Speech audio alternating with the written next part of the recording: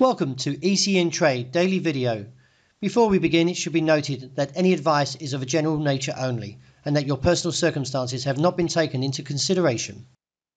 Hello everyone, my name is Rob Clayton and thank you for joining me.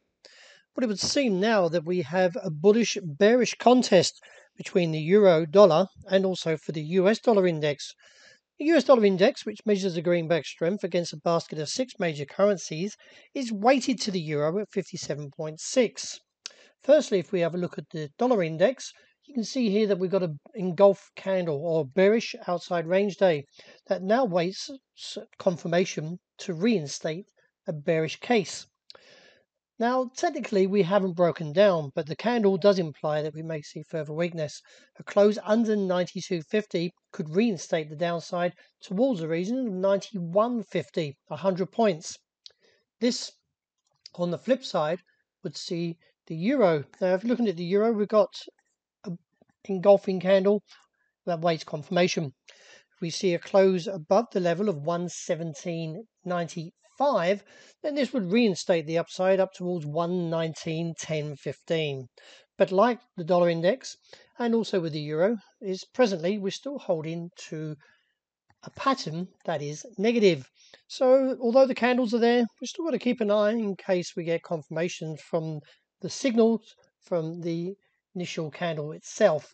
But at the moment, the RSI on both and also the MACD doesn't support the case as of yet. Until then, we may see a small up test for the euro, but find resistance around 117.95. But just watch in case we get the break.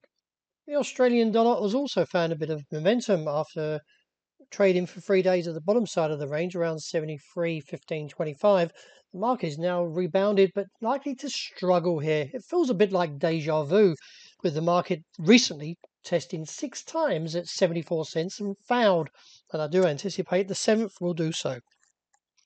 And therefore look towards the bottom side of the range around 72.85.95, where we may see, like previously, a bullish response. So still trading in this sideways broad band pattern, so to speak, and likely to see the up test to fail.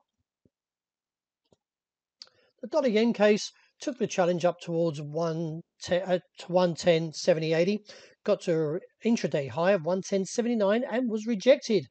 From there, the market is actually anticipating possibly a further slide, but I would like to see a little bit more confirmation from the technical aspect. So it looks to me that most of the markets have challenged all the levels, but not or failing to confirm as of yet.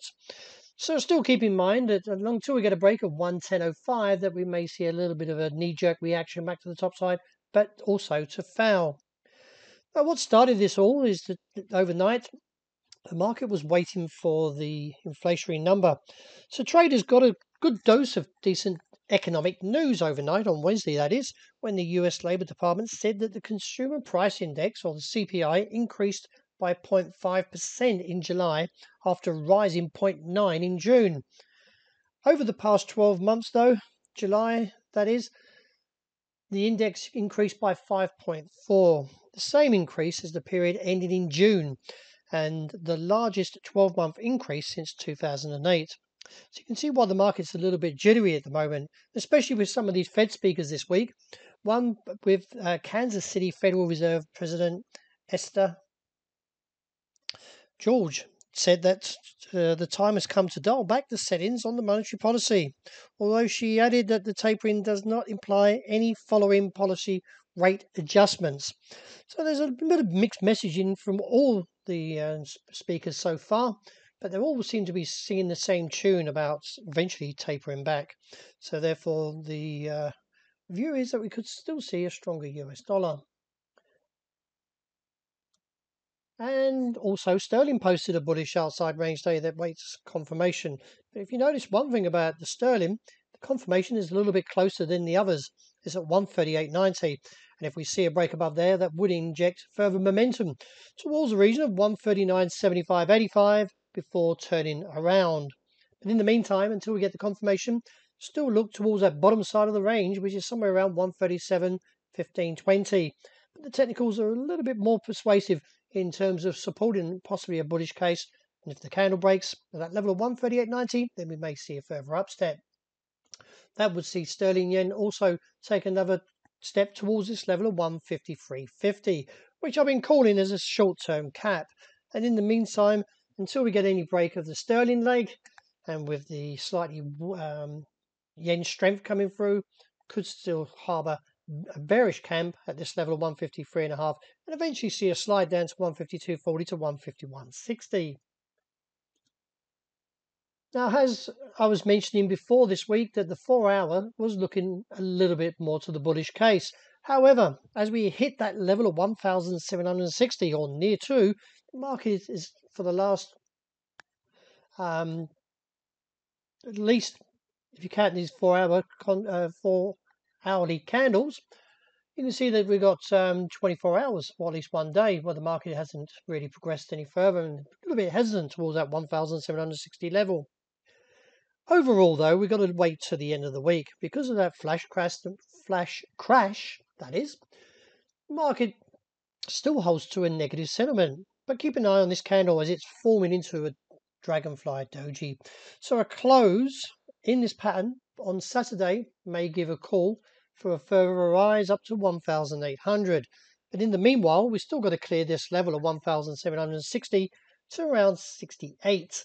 Because of this level being quite significant, and partly reason why we triggered this flash crash as we fell through it and there was little support until we got to the bottom side around 1,680.90 area, is that may find a rejection from 60 and maybe a down test back to 44 to 36, which is somewhere around this region here. Until then, the bulls are still likely to navigate towards our top side, but see how responsive the bears are. And wrapping up with the oil, well, the market seems to have found a bit more or some momentum after extending its rebound by the US policy. Hitting the wires was that the Biden administration said it would not call on US producers to increase crude output, efforts to increase the OPEC production, and was no longer a range plan. OPEC and its cartel, and also its allies, including Russia, agreed in July to boost output each month by 400,000 barrels per day. Over the month, that is, starting in August until the rest of their output cuts are phased out. Nevertheless, the market's found a little bit more of a step since this rebound from $64.70.80.